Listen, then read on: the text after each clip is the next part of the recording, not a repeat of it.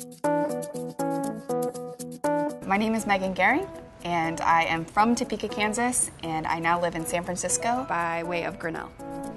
Our work at Google is, by definition, international. We're in almost every country across the entire world, and we have employees from almost every country as well. We're extremely collaborative. Everybody really gets to brainstorm and bounce ideas off one another. I spend at least half of my time working with people who sit in other offices, connecting usually by video conference. In my current role, I build and develop teams in Ireland, El Salvador, Canada, and soon also Malaysia. The most important impact of Grinnell on my experience in Google is that Grinnell teaches you to get more from diversity. I never knew what it meant that Grinnell was diverse. You're almost in an incubator where all those cultures are really coming together, and it's certainly a surprise in the middle of the Midwest.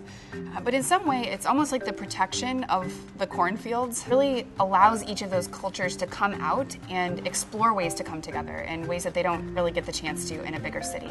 Diversity at Grinnell means being around people from every state and every country, but also people who are really uniquely interested in digging into what that means. I learned that not only does that create interesting opportunities, it creates interesting conflicts. I found myself not only being an American in that context, but also someone from Kansas. And the conflicts that you face in the very diverse subset of humanity that finds Grinnell are the same conflicts that plague teams and countries and projects all over the globe.